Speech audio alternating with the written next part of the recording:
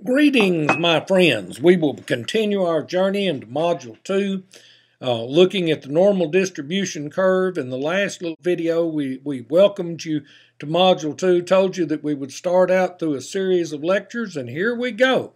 This lecture is about probability percent and decimals. Now, you probably think you understand probability percent and decimals. Guys, I've been around a long time. I'm not certain I understand probability percent and decimals. These are difficult topics when they are interchanged, but I want to give you an opportunity to see how we will use them in the land of statistics. It is important that you develop the ability to interchange probability, percent, and decimals at will. We will begin with probability. Probability is the likelihood that an event will occur. Some examples of probability are that something should happen 3 out of 7 times. For instance, I might, as a child, have backtalked my mother 7 times and had a likelihood of gotten a beating 3 out of 7 of those times. Maybe I could have outrun her the other 4. 3 out of 7 is an example of a probability. 10 out of 13 or 17 out of 19. Now, if you look at these just a moment, you see that they're very difficult to compare.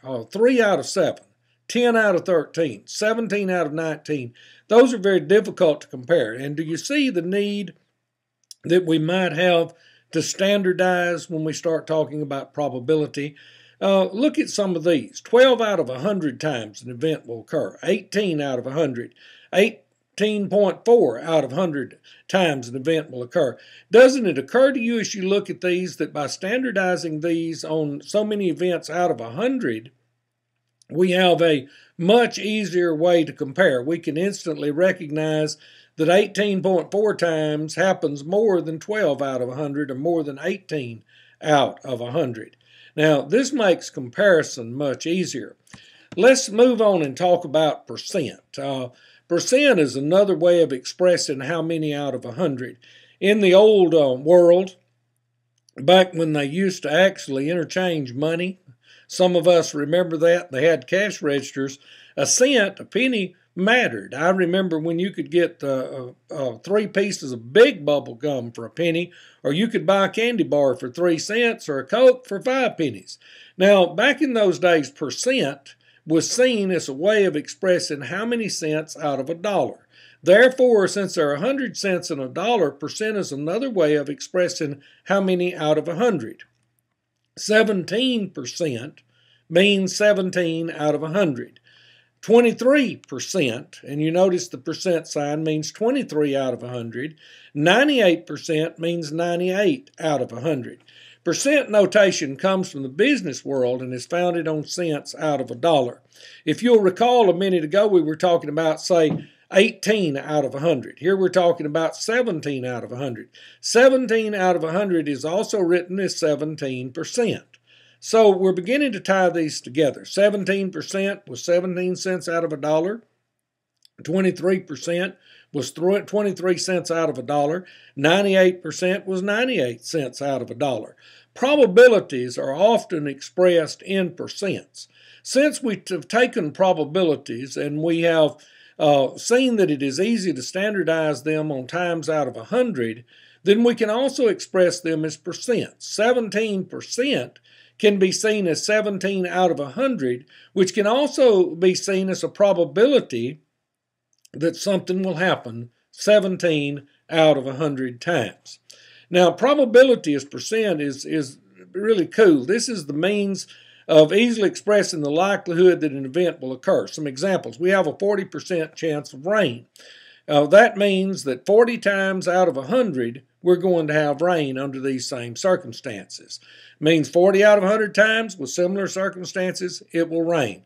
This also means that in 60 out of 100 times with similar circumstances, it will not rain. And where did I get that? Well, I knew that the total chance of rain was 100%. And 40% says it's going to rain. That means 100 minus 40 tells us what's the likelihood that it's not going to rain. So there's a 60% chance that it will not rain when we have a 40% chance that it will rain. 40% chance means 40 times out of 100. 60% that it won't rain means 60 out of 100 times it will not rain. The chance it will rain and that it will not rain add up to 100. So there's 100% that it's either going to rain or not rain. Pretty interesting, isn't it? Probabilities are really actually very, very easy. You just have to see that a probability can be written as a percent. Now let's move forward. Probability is a percent. Some other examples expressing the likelihood that an event will occur. We have a 17.5 chance of being selected. Our chance of being selected is 17.5 out of 100. Our chance of not being selected is 82.5 out of 100. Our chance of being selected and our chance of not being selected add up to 100. So we have a 100% chance that one or the other is going to occur. Laugh about that in a way. I remember when my wife was pregnant with our first child many years ago, and I asked the doctor, is it going to be a boy or a girl? He answered me, yes. I guess we had 100% that one or the other was going to occur. We have a 100% chance of being selected or not being selected. Probabilities are actually quite easy. Now, what we want to do is move on from probabilities to percents into decimals. Percents can be written as decimals, and decimals can be written as percents. For example, 17% is 17 out of 100. 0.17 is a fraction, which means 17 out of 100. 17% equals 0.17 equals 17 out of 100. So we can write that as a percent, we can write it as a decimal, or we can write it as a probability. 23% is 23 out of 100. And 0.23 is a fraction, which means 23 out of 100. So 23% is equal to 0.23 equals 23 out of 100. Notice that 23% can be written as a decimal. 0.23, what we actually did is move the decimal over 2 places and drop the percent sign.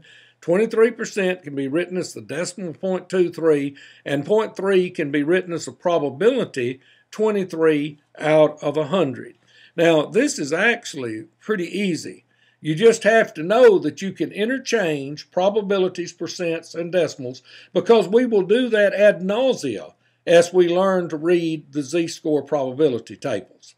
Seeing decimals as percents, and decimals can be converted to percents by moving the decimal places 2 places over to the right.